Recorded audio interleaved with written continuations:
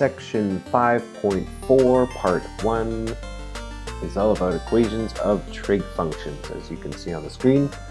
And this is the last section, but we've got two parts, so not quite the last video yet. The purposes for this section are to solve equations involving trig functions. And I think that's it. Yep, that's all we're doing. So it's all going to be just trying to solve questions. Not much more than that. You've seen all the concepts. So a reminder from what we've seen before, if you're given the reference angle and we want to figure out something in a specific quadrant, we've got some set equations. So if I have the reference angle and I'm in quadrant 1, theta is just the reference angle. If I'm in quadrant 2, it's pi minus that reference angle. If I'm in quadrant 3, my angle is pi plus the reference angle, and quadrant 4 is 2 pi minus the reference angle. So these are our equations if we are in radians. So I think I gave this to you before, but I had it in terms of reference angle instead of in theta. But it's the same equations, just rearranged. Or we could have this written out in terms of degrees. So instead of having pi, we would stick in there 180 degrees, and instead of 2 pi, it would be 360. So these are the two things we could have depending on if you're given radians or degrees. Depending on what quadrant I'm in, I need to know this equation. So these are very important for you to know because you're going to use these a lot. And without them, you won't be able to do very well. So they're kind of important. Let's try examples. So my first example is to solve this equation. 4 sine squared x equals 3, and I want to solve it in between 0 and 2 pi. So notice here we're solving for x instead of solving for theta. First things first, we need to isolate sine x. So we take that equation, divide both sides by 4, take the square root, and notice when we take the square root we have a plus or a minus. Again, anytime you square root you have a plus or a minus. So I need to deal with these two things separately. So I've got two columns here. I'll treat the plus separately from the minus. So sine theta or sine x equals the positive root 3 over 2. So first let's get the reference angle. We just plug in the inverse sine of that value. We get pi over 3. Because this is positive and we're dealing with sine, remember sine deals with the y value. So the y value is positive in quadrant 1 and quadrant 2. So using my reference angle and what I showed you on the slide before this, we can go about solving this. So in quadrant 1, x is simply the reference angle, or the reference x, I suppose in this case, since we're dealing with x's and not theta. And in quadrant 2, it is going to be pi minus my reference x. So we get 2 pi over 3. These are my two values for quadrant 1 and quadrant 2, and these are within my range. Since the period of this function is 2 pi, if I were to add or subtract 2 pi onto these values, it would be out of the range. So these are the only two answers I've got. We can't get any more than that. Let's look at sine x equals negative root 3 over 2. I'm going to show this again. You don't have to show it again when you do it, but I wanted to show you that, again, for reference angles, you always take the positive value. So it's the exact same as what we did for positive root 3 over 2. We get the same reference angle. However, because sine x is negative, now we're dealing with quadrant 3 and quadrant 4. So the process to get the reference angle is the same. We get the same reference angle. We just have different quadrants.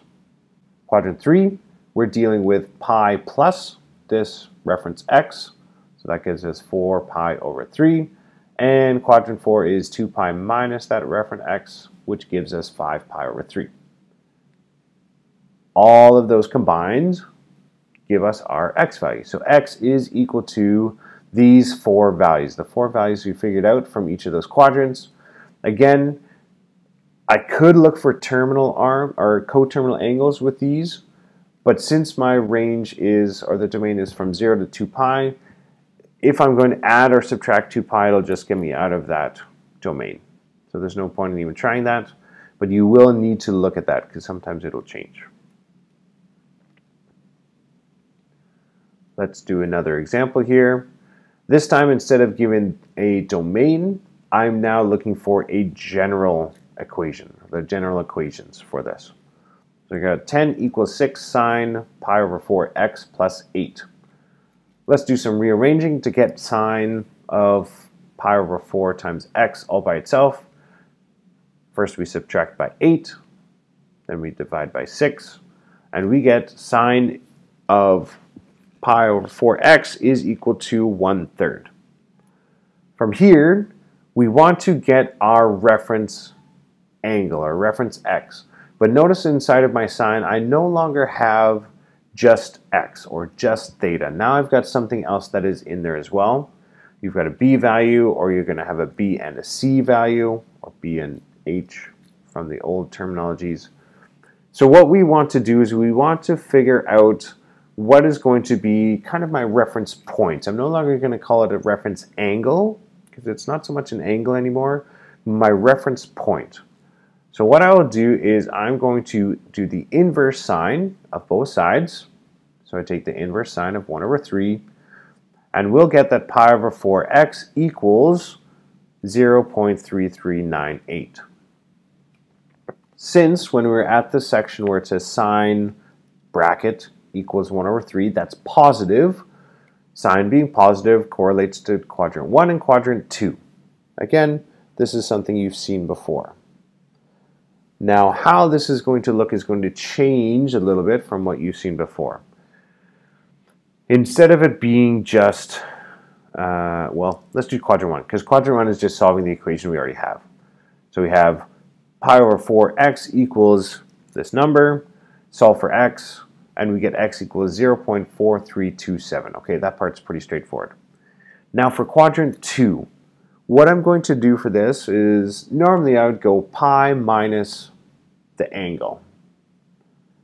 Instead of just having an angle, we've got something inside of the bracket. So it's going to be pi minus what was in my brackets for the sine function. So it's pi minus, in the brackets we had pi over 4 times x. So it'll be pi minus that value is equal to 0.3398. So that's how we're going to adjust into these new quadrants, is we are going to apply it once we have actually solved for or gotten rid of the sine function. Normally we wouldn't do that at this point. So now that I've got this, for quadrant 2, let's solve it. Subtract pi from both sides, divide by negative pi over 4, and we get x equals 3.57. Here's our two values. These are going to be the kind of main values for those points. Now we just need to determine what's the general terminology for this. So in order to get the general terminology, we need to know what the period is, because that has now changed. It's not 360 because we have a b value. From there, we'll take our values. So we had x equals 0.4327. I put it as 2 decimal places. Again, I'm not going to be super picky about that. But we'll take from quadrant 1 the x value we got there, plus or minus the period, because and then the period times n, just some integer. This is what we got from quadrant 1. We also take the one from quadrant 2, so just the x value we got there, plus or minus 8n, where n is also an integer. So these are my two general equations for the given equation that we had there with sine of something involving x. So if you were to plug these values in to the original equation, it would solve it. Let's do another one. So general term for this. I did general term again just so we can get some more practice in seeing that. Within the domain, it's not as tricky. So first, algebra to get to cosine by itself. So subtract 14, divide by 8. We get a half is equal to cos this number. From here, we're going to get, again, the reference point, or the reference kind of x value. So we'll do the inverse cosine on both sides. The inverse cos of a half is pi over 3. So this is my reference point. Again, not the reference angle, but a reference point from where we can determine something for each quadrant. So here cosine was positive. Again, cos is x, so that would give us quadrant 1 and quadrant 4. So quadrant 1, we just take that equation and solve it. So we have pi over 6x divided by that pi over 6. We get x equals 2. Here we've got some nicer numbers, which is convenient. For quadrant 4, I need to take what was inside of the cosine function, which was pi over 6x, and I now need to treat that as if I'm going to be in quadrant 4. So in quadrant 4, it's 2 pi minus theta. So in this case, it'll be 2 pi minus pi over 6x. And this is equal to my pi over 3. So this will take a little bit of getting used to and a little bit of practice in solving these equations to be comfortable with putting in 2 pi or pi plus the reference point or pi minus the reference point in different quadrants. This will take a little bit of practice, but it will come with time, and once you've done that, the algebra is pretty easy. Here we subtract 2 pi for both sides, divide by negative pi over 6, and we get that x is 10. Again, another nice number. So if we want the general term, I will take these two values and I want all the coterminal angles. Not just one, I want all of them. But before I can do 2 plus or minus something times n, I need to know what the period of this function is. So period is 2 pi over the b value, and that gives us 12. So now we know, we take our x values, we're going to plus or minus 12 times n, and from that, we get this equation. We do the same for x equals 10, and we've got our two general equations. Let's do one more example. I believe this is the last one. So here's a little bit of a doozy equation. This time we're going to be dealing with degrees, and I want this between 0 and 360, and I want all the solutions for this. It's not going to be too tricky. We'll just walk through this step by step. First, I need to isolate sine for x minus 15. If I can isolate that sine function, we'll be good.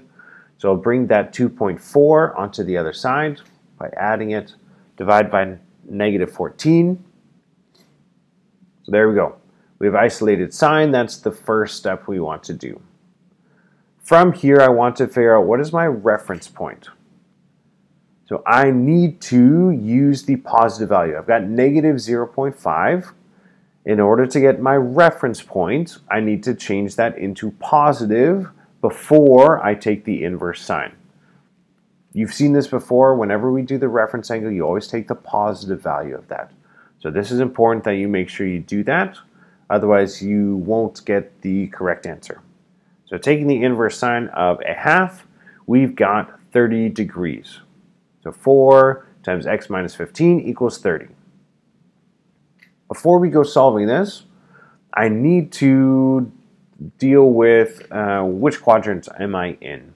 So because we had sine is negative, just a reminder, sine is your y value. So if I want the negative y values, that's quadrant 3 and quadrant 4.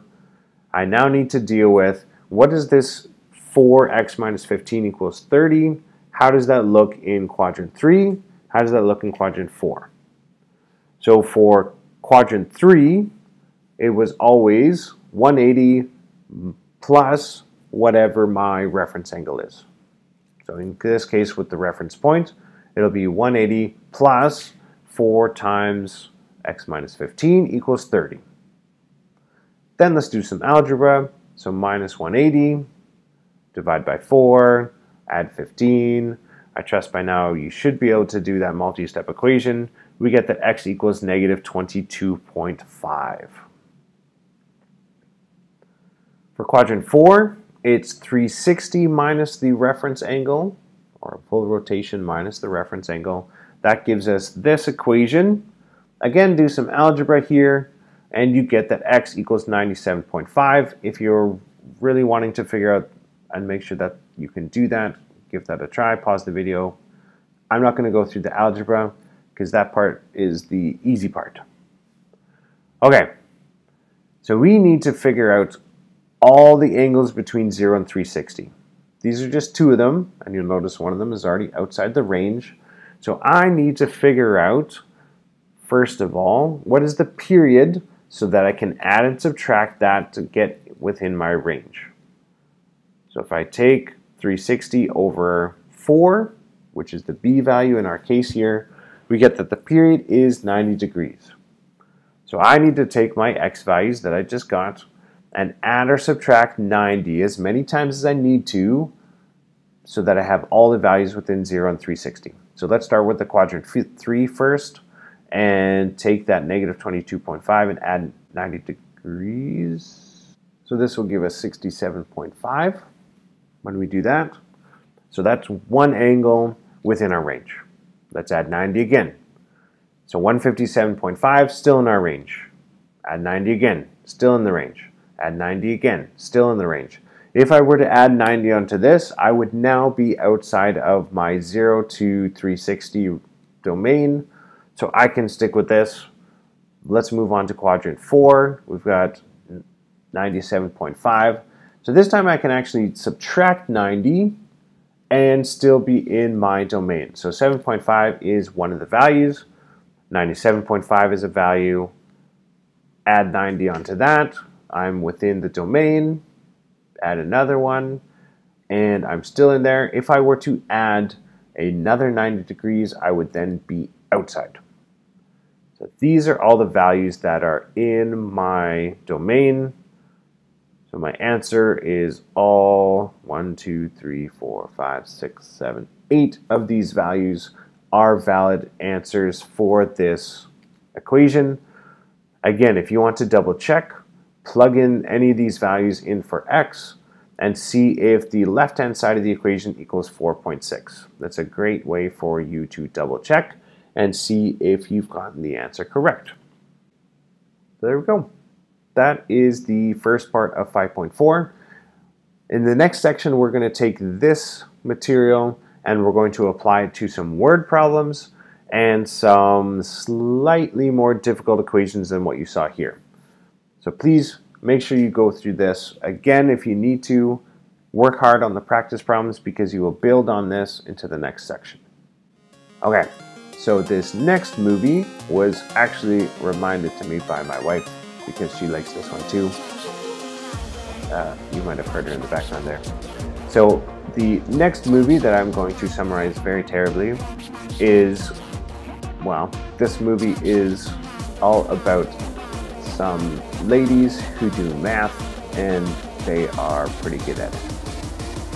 So if you know this one, let me know.